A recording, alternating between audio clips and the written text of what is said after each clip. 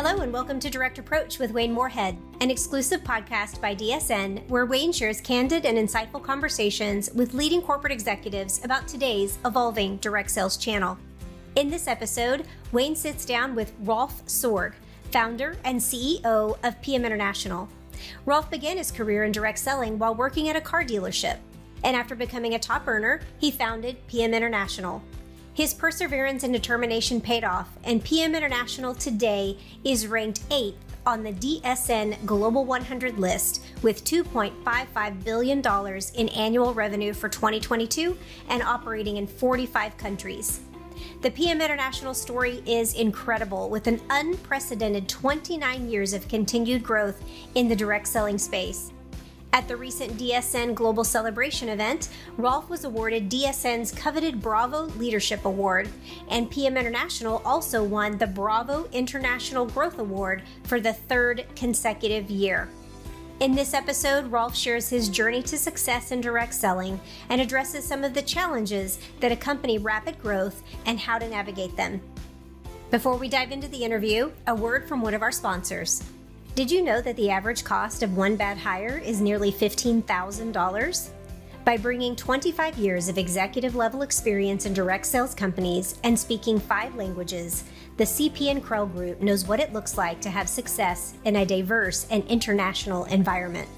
Specializing in the beauty, wellness, and fashion industries, their omni-channel approach allows them to have access to a pool of candidates with experience in various channels beyond direct sales. The CP & Krell team leverage invaluable insight into what it takes to recruit top talent. And by promoting diversity, 92% of their candidates hired in the last 18 months had an ethnically diverse background, with 85% of them speaking at least 2 languages. Because landing a more sophisticated brand of talent takes a sophisticated recruiting partner. The CP & Krell Group is your ideal partner to attract the industry's most substantial talent. Visit cpkrell.com. That is cpkrell.com to learn more. The talent of tomorrow discovered today.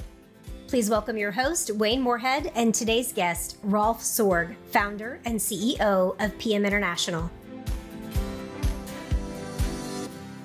Hello and welcome to another episode of DSN's Direct Approach podcast. I am your host, Wayne Moorhead, and we are here today at DSU Spring 2023. We just finished the morning with a group of incredible CEOs, and I have the honor right now to sit down with another incredible and inspiring CEO, the founder and CEO of PM International, Rolf Sorg. Rolf, thank you so much for being here. Yeah, thank you. It's a pleasure. So can you tell us a little bit about the path that led you into direct selling? Sure. I will try to keep the story short. After high school, I did an apprenticeship as car mechanic, and that was because of my family background. My father had a company that was constructing conveyor belts, 2 sons. I'm the older one. And so he was planning that one will follow in his footsteps, and so he planned for me to study engineering, and as a first step to really get into that whole topic of mechanic, and have knowing that I said I should do that at a later stage. So I did this apprenticeship. During that time, I didn't stop in the evening working, but I also repaired cars for family and friends. So I made some extra money. And then after the apprenticeship, I went to the university as part of the plan. And that was in a completely different place. So I couldn't do what I did before, make that extra money in the evening repairing cars for family and friends. And so I had definitely a total drop in lifestyle. And I desperately looked for a solution to get back to that. And so that's when I ran into a mechanic who was driving my dream car, a BMW 3 Series convertible, and he was telling me about direct sales. And I've only seen my dream car and an option to get back to my lifestyle, and that pulled me in. Yeah, first goal was to make an additional like $250, would have made for me as a student already a major difference. That's how I started in direct sales. So I worked as a distributor for 5 years. And then that company I worked with made management mistakes and ran out of business. And that was a point where I did need to take a new decision for myself. In between, I was the number one distributor in this company, earned a lot of money. Luckily, didn't spend all of it. So I had savings, and that I risked and started BM International in 1993.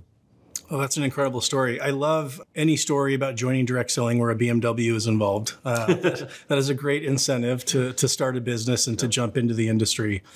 There have been other successful founders and CEOs that have come in from the field as a distributor into starting their own company. What do you feel are the biggest advantages that you had in bringing with you that distributor mindset? Yeah, it was super important. I think it still is even today to understand both sides of the business, because when I started the company, first I made a lot of mistakes. There was also not only an upside and advantage, there was also a disadvantage, because my behavior at first stage didn't change. So I was a grown-up leader, you can say, and so I did what I did before. I was driving the sales. Yeah, but was not really careful about profit, liquidity. And so you have not seen me too often inside the company, but mainly outside doing what I liked the best. What caused a lot of issues. Yeah, after 4 years, I had to look into the mirror and think over how I move on from that, because I didn't know that if I don't change, that's a dead-end situation again. And so that was a moment where I became an entrepreneur. So you can say, not first day, but 4 years later, when there was basically the point of there had to be decided to do things different. And okay, the advantage today is still to have that mindset of a distributor, to understand our distributors, to understand their needs, and also to have the practical experience myself. On the other side, okay, my role is completely different today, because I'm in charge of logistics, finances, controlling, R&D, IT development. So basically you run all these different areas of the business and still inspire the people, believing in the business and having the strength to push the company forward even in difficult situations. So was the answer for you bringing in skill sets that would complement your kind of sales-focused skill set, or was it you digging in and really understanding those other aspects and functions in the business? I think it's extremely helpful when you run a network company to understand the distributor side of the business. I think it's one of the issues the industry often deals with, that people are running the companies that don't having this practical experience. And so you get sold from our distributors that are great salespeople. They can tell you very good on theoretical things that at the end of the day will not work. No, absolutely. And you have the perspective and the empathy that probably many of us at corporate will never fully understand. So I think that's definitely a gift and a superpower as part of your leadership. And it definitely paid off. So the company has had an incredible track record of success, 29 consecutive years of growth. The last 2 years, you won the DSN Bravo Growth Award. Again, it's an incredible example to all of us in the channel. What do you feel were the primary factors? If you can name, 1, 2, or 3 of the primary factors in that consecutive growth over the years. Okay, as the Americans would say, taking the bull by the horns. You cannot see out the situation. You really need to analyze what's going wrong, not pointing on others, but first look in the mirror yourself. Having the wide shoulders to carry the loads that is needed. It's also working your butt off. I mean, it's like a sports person. Success doesn't come from alone. It's not falling down the sky. So you really need, some people approach me, or occasionally people approach me and say, you're pretty lucky.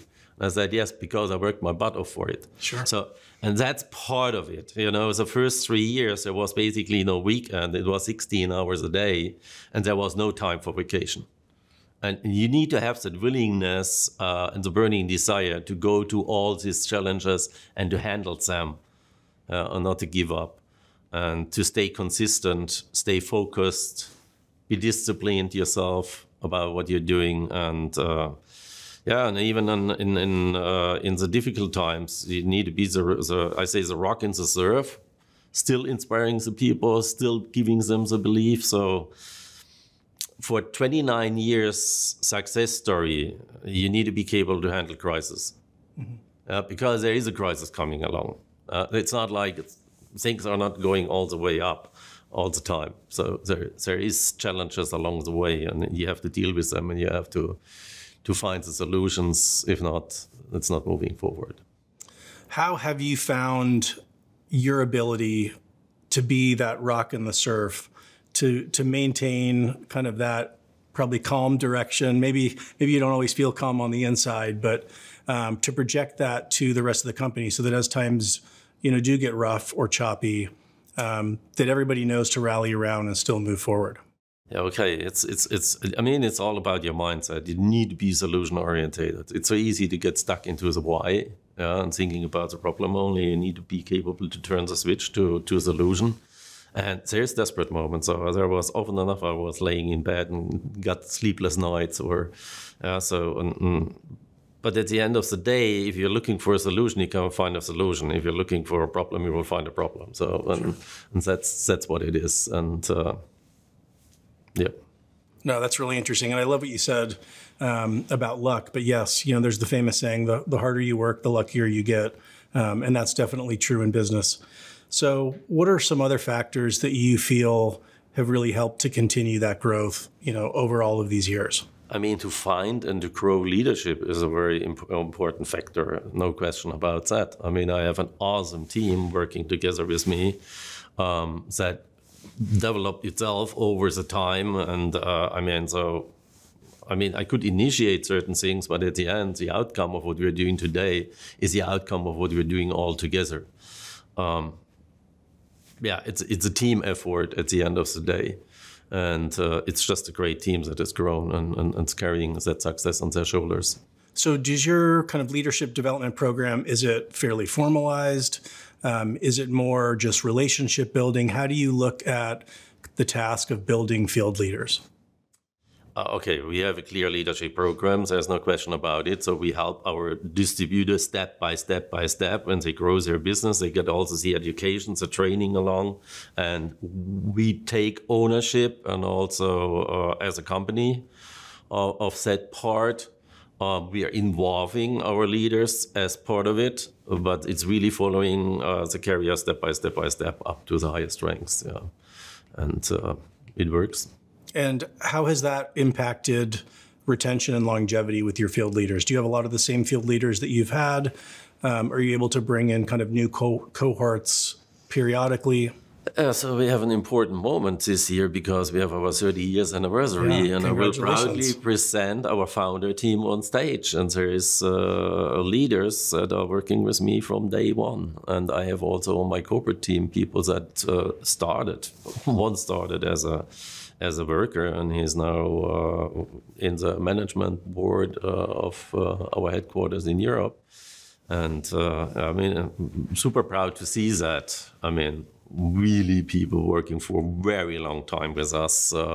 Sure, there is new people coming on board, no question about it. We have new countries that we open up, and when we open up new countries, normally there's also acquisition is part of starting new countries. So there's also new leaders that get developed even from the company itself. But it's all there.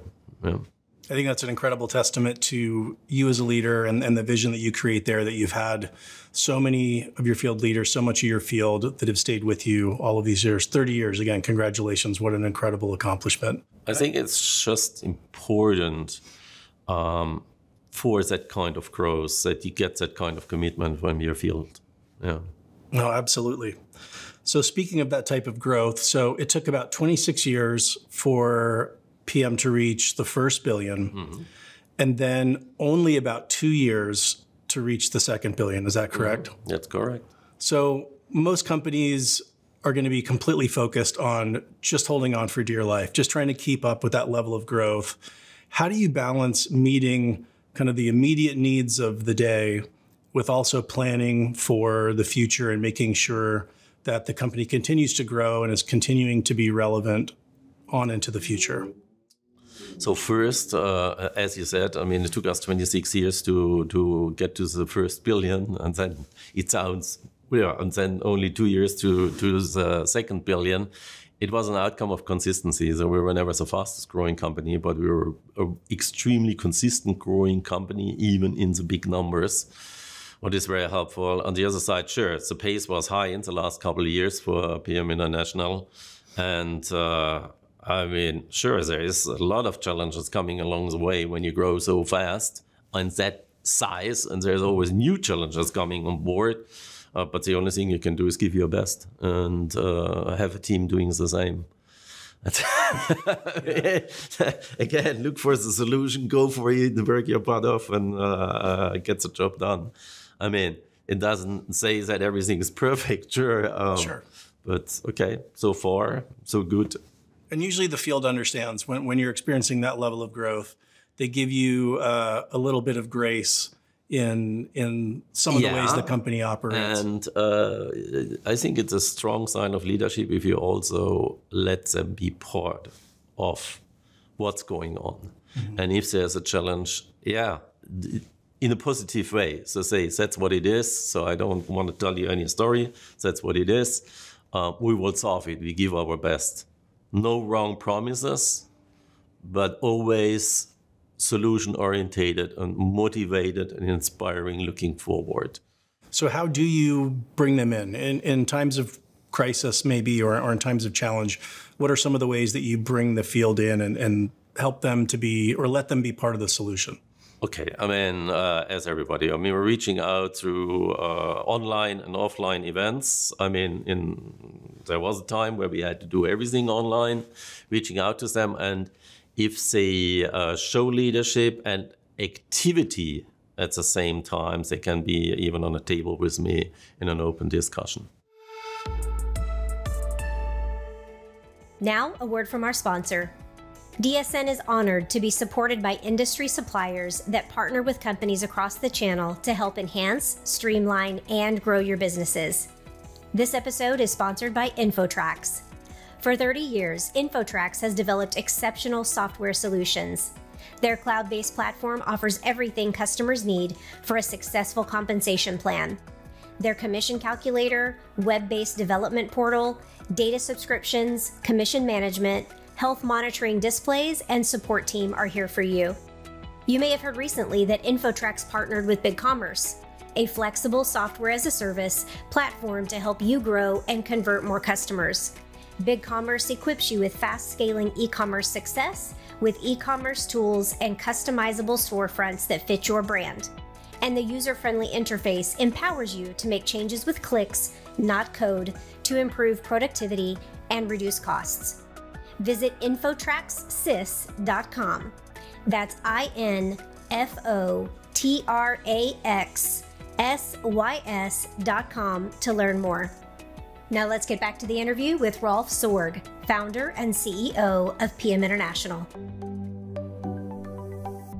So what do you feel were the greatest challenges during those periods of growth? What were the greatest challenges that the company faced? If you take the whole 29 years, so now we're shortly selling our 30 years anniversary in a couple of weeks, overcoming the challenges, how to handle a crisis, so whatever it is, what caused the crisis in the past, so where is the biggest challenge. I have to see greediest and jealous competitor trying to copy our products and trying with massive action to steal distributors from us kept me a little bit busy. Change in law. Sometimes, there are things you can influence, and other ones are just happening, and you have no time to plan for that, and then you deal with it.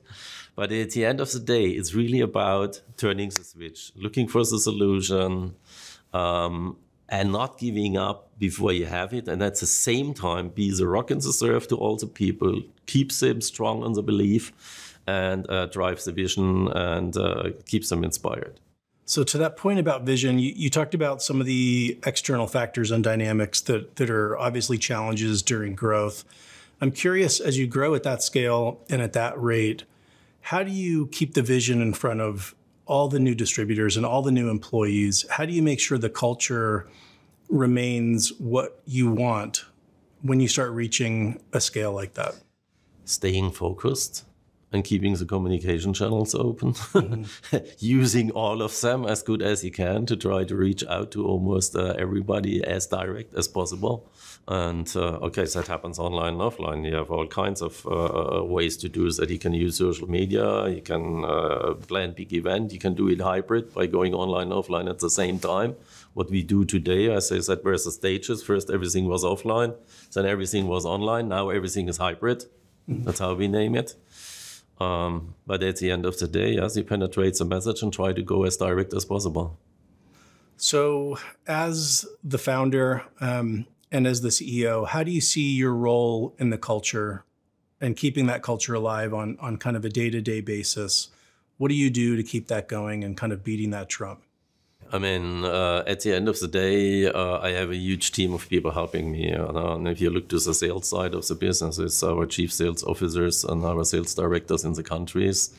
So, I mean, they have our vision, our culture in front of their face every day because it's pinned to the wall in each office on the world.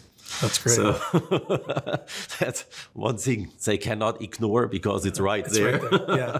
On top of that, they have me penetrating that message all the time. And I think that's what you do, penetrate it.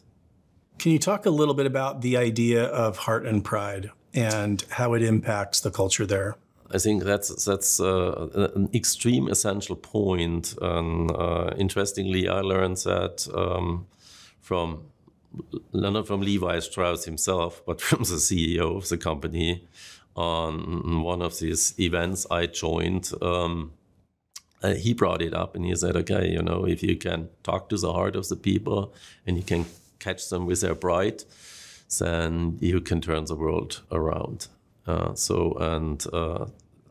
I pinned it on my computer screen until I was believing to myself that I understood the message and I deliver it to. Oh, that's interesting. So, you know, you can motivate distributors in the beginning to a certain degree with money.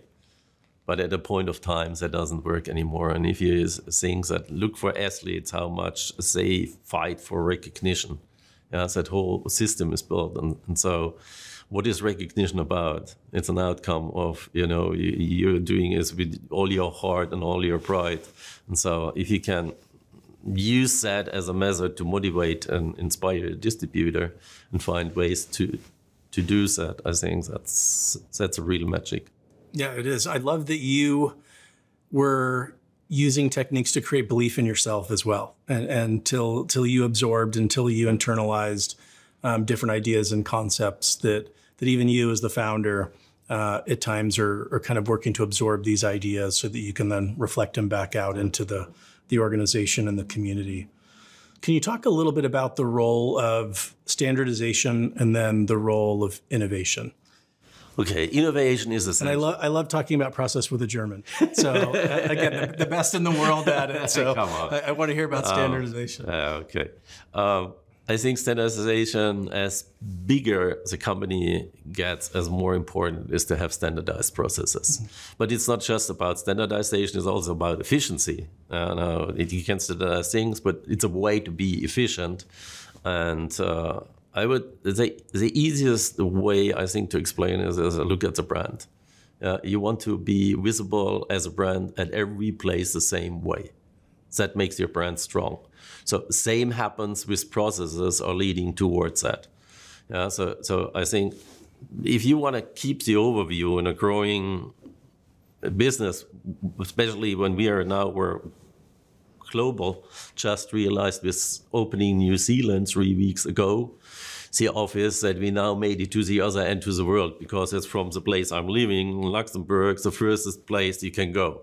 Oh, wow. So without standardizing processes, you get lost in space. I mean, that's definitely clear. So it's really important. Always keeping simplicity and efficiency as part of the thinking process. So standardization alone is not doing it. It needs to be efficient, and you need to keep things as simple as possible. At the same time, as bigger your business becomes, and innovation is a driver of your business. It's essential. I think if you want to stay competitive, you have to be innovative. You have to have new innovations in place. And today we learned from one of the companies that we're selling not products like our products are getting consumer usable products, so nutrition supplements and cosmetics. They're in a different market. They are selling products to the customers that last for a long time. So if they would not be innovative, they would be out of business so fast. I mean, okay, and for us it's the same. I mean, innovation is a driver. Yeah. So do you build that in? Do you have a dedicated R&D department, an innovation department, or like a future department? We talk innovation on management level, because innovation to me goes not just towards a product, it has to be all over. Company-wide. We are participating every year on a competition for an innovation award. And I do it for a clear reason, that it keeps our focus on this factor innovation, and that we think it really broad, so that we look from A to Z through the whole business and the whole company and into the future. What makes us competitive? What are we doing good? And what do we need to do better? And what do we need to do next? Yeah, to be competitive and to stay competitive. I love that you've been able to build both those disciplines of standardization and innovation, because at times they can almost be competing with one another, or at least have opposing forces. But being able to have both of those, again, has allowed you to scale, but also allows you to remain relevant for the future. And yes, I have an R&D team. Sure, we have own labs. Yeah. So we do our own R&D in-house. We have our own patents, and we have a clear USP worked out.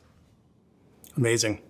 So 30 years in, if you can take a step back and look back and give your younger self, 30 years ago self, some advice, what advice would you give? Okay. That's a tough one. 30 years back, what advice would I give about what I should have done better than what I did? Always give your best and not just do what you like the best. Success happens outside of comfort zones. So keep yourself out of the comfort zone, and your people too. Absolutely. It sounds like you spent 30 years outside of your comfort zone with growth and innovation. Yeah, interestingly, you can push yourself outside of comfort zones, or it happens. Yeah, either way, it's going to happen. Either way. If you don't do it, either way. I think I wish I could do it more on my own. I think I end up being forced to get out of my comfort zones more frequently. One of the things that we're talking about today, and is obviously a huge theme here at DSU, is the dramatic changes that are happening in direct selling all across the landscape. Yeah. What are some of the major changes or shifts that you're seeing in the channel? Okay, I mean, there's tons of things coming along. I mean, what I see importantly is that the pace is picking up. It's getting faster and faster and faster. So you have so many changes going on. Let's say that we just talked about this period of when we had to deal with COVID, where people were locked away, and then we went purely into online. Digitalization became so super important to adapt to the new circumstances. Then you had this time, again, out of COVID, where we're looking for the new normal. What just bringing up hybrid, then social media is picking up, influencer marketing is a big deal now. The affiliate is a strong story talked about right now. How can you use AI and implement it to what you're doing in a sensible and ethical way? There's a lot of opportunities on the table, and they're kicking in extremely fast. And so the chance and the risk is always very close next to each other, but the pace is getting faster and faster. And so, I mean, the only opportunity to stay competitive is to keep up with that pace. It would be really easy to chase a lot of these new platforms, a lot of these new technologies, a lot of the other ways of doing business. We were talking this morning with some companies that have changed compensation models or become more affiliate driven. So in this kind of state of ever-changing dynamics, what's the role of the basics in network marketing? I mean, I absolutely believe in network marketing today, and I see a bright future for network marketing. I see it as a challenge is getting bigger and bigger at the same time because pace is picking up and you need to seize the opportunities. The chance is coming along. I'm not a friend of changing things. I think fix and refine and developing is a better way to look at it. So often it's little tweaks you have to do. You don't need to change everything and redefine everything or putting everything in question. Yeah. And the human factors, as I think was pretty clear in the talks today, plays an extreme big role. Communication is a trigger, and so to be social, staying in communication, selling through emotions, I think is one of the strengths of network marketing, and that's also the future in direct sales, especially with these huge risks I see about how important is a human being in the future. Talking about all these AI discussions going on right now. Yes, the emotional factor and the trust factor that's given from one to the other person, that's not replaceable. No. I mean, that's there. And that's where there is a clear reason for direct sales and a bright future. If you use all these tools and opportunities that are there, implement them, solution-orientated, not forgetting what the base of the business is. It's your customer, and the customer trusts the person that introduces a product to him, and it's a trust and emotion-based decisions that's taken that will not be replaced by a computer. No, I think that's so powerful that you talked about the importance of emotion, especially in today's kind of D2C, one-click world. We're so focused on the transactional that the emotional often gets lost. Yes. I think that's a really great insight. And again, that's one of the things that we in direct selling can bring, that relationship to the sale, to the relationship, to that customer acquisition process. And I think what was also very clear today was that people want to connect. This socializing. So we had it heard several times today from CEOs that they want to get back to the table. Yes, they want to meet each other. And that's what we see, or what I see too in our company is exactly the same. Sure, it will not be as it was because, again, things are developing to a new normal. So you have online events still. You have hybrid events where you have partially people online and other ones are just live there. And then you have some events where everybody wants to get together. For example, when we have a celebration going on. So that's where people, that's also a key factor for a reason that direct sales is an opportunity for today and for the future. Agree. And I think in today's world where it's increasingly virtual and digital, those in-person, we're learning. We thought we had this magic bullet of now everything can be virtual. We don't have the same costs with events. We can do everything through Zoom. And we realize that we just can't do that, that it does not have the same impact. It does not have the same longevity as simply digital. But that hybrid approach is really important. That's the point, what I say. Fix and refines. Don't change, but develop. So develop to the new future, and the new future is not like replacing everything that was right in the past. Sure. So that's also not forgetting about the basics, what the business is built on. Yeah, I think that's actually a really great almost warning for us that in today's world of hyper change, that we could lean into beyond incremental change, almost go revolution, where we should just go these incremental evolutions. And move at a more steady pace, which again, I think, your company has definitely proven works. So not only are technology and platforms changing, but people are changing as well. Distributors today are not exactly the same as distributors of 5, 10, 15 years ago. What are some of the things that you and your company are doing to attract and be relevant to today's distributors? Thinking about their needs, having the focus on them, and delivering to their needs, I think is a trigger. It's a key element here. So yes, it may have changed a little bit to the past. I mean, as technology offered new opportunities, working from home is a big part of that story that came along through the last couple of years, or being completely flexible and from where and when I work. Then the risk factor, not facing any risk when I start something. But again, it's not like everything changed completely. It's, I mean, we had the topic of recruiting. We're really not facing an issue in recruiting numbers in PM International at that point of time. And there was some other companies, and they basically brought it back. If you have your focus also on the basic elements of what worked in the past and build your business, and you're penetrating your distributorship with that message and help them,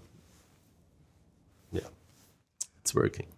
So looking at the next 3 to 5 years, what excites you most about being in the direct selling business?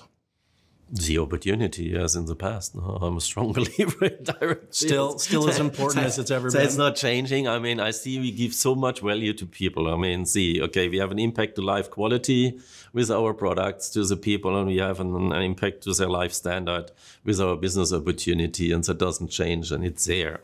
And then, I mean, it's faster. It's the opportunity is even stronger as it ever was because of all the technologies that helps you to build even faster than in the past and to create income all over the world without any barriers. Today you can drive a business global, even from home. Yeah. Okay, if you're with the right company. But the opportunity is awesome. So last question. If there are some direct selling CEOs or executives out there at companies that might be struggling with growth at the time, or maybe the playbook that they've normally been running isn't quite working, what advice would you give for them on how to continue to grow and succeed after 30 years of growth for you? Okay, I mean, it's always, if things are not working for yourselves, then look what's working. I mean, and there's people, I mean, and CEOs here that are open to share their success, that are succeeding right now, growing their business, being successful, and so learning from them. If you're not ignorant but open and willing to learn still, then I think it's fix and refine as usual. You need to look what you need to do to be competitive and stay in business and move on. I believe that your business you will only lose your business if you give up first. Very inspiring words. And I love the idea of doubling down on what's working and not making those drastic changes, but those incremental improvements over time. They have a huge multiplier effect over the long term. Rolf, congratulations on all of your success. Thank you so much for the example that you're continuing to set for all of us in direct selling. And we wish you a very happy 30 years in business. Thank you very much. Thank you. Thank you for tuning in. Please take a minute to give a rating and review to help Direct Approach continue to provide these candid conversations designed for direct selling corporate executives. Thank you for listening and supporting DSN and the Direct Approach podcast.